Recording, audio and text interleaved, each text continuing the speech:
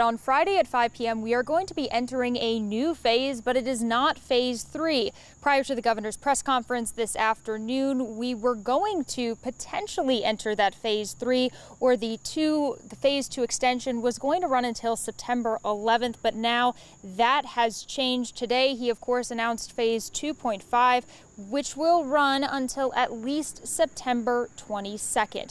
Let's break down what all this means. Now, gyms and indoor exercise facilities like yoga and martial arts studios, indoor rock walls, as well as skating rinks, bowling alleys, and so forth, those may open at 30% capacity. Playgrounds can open once again. Museums and aquariums can also open at half capacity.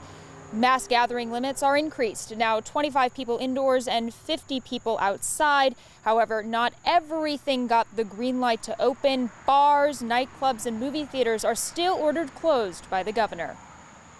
We know that some businesses are still closed and that people are hurting.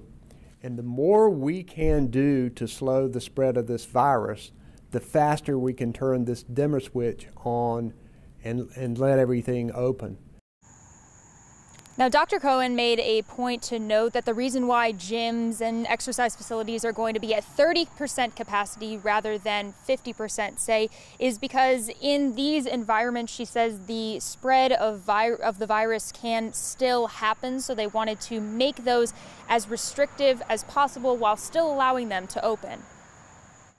Just because we're easing restrictions on gyms does not mean that's the right choice for everyone. I want to remind folks to think about their own personal health risk or their family's health risk.